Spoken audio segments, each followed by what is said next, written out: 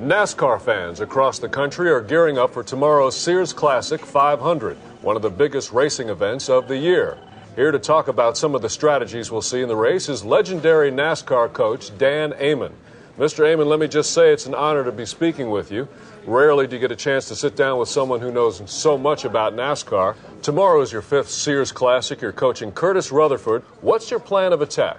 Well, the most important point is to drive fast. Now, what's the training regimen like to get a driver prepared to go fast? Well, that's a very good question.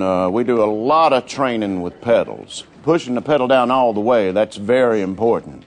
Now, a lot of mistakes a lot of rookie drivers make is they only push the pedal down part way. We have some videotape, and I'd like you to explain exactly what's going on here, because this is absolutely intriguing. What's happening here? Okay, well, let's take a look. All right, now pause it right here.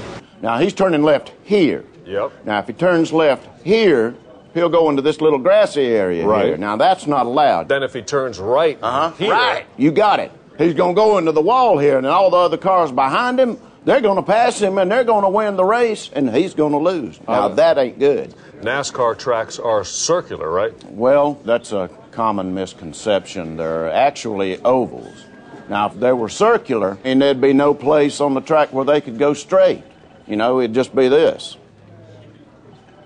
Instead of this, turning left, then going straight. Turning left, and then going straight. Coach, there are other cars on the track, of course. How do you handle them? What's the strategy there? Well, I'd always tell my drivers the same thing. I mean, look out the windshield. If you see a race car over there, don't drive into that place, because if, you know, you could hit them and it might cause an accident. Well, this is why you're the best. I mean, you really know your sport.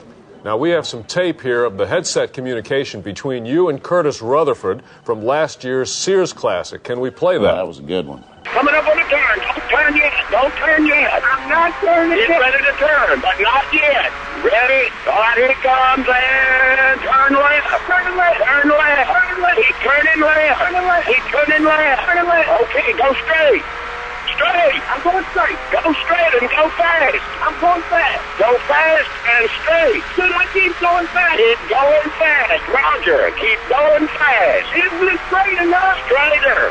Wow, what a rare treat to get an inside glimpse into the world of NASCAR strategy. Coach, it was great to be talking with you this morning, and good luck tomorrow. Thank you, Michael. It's been a pleasure.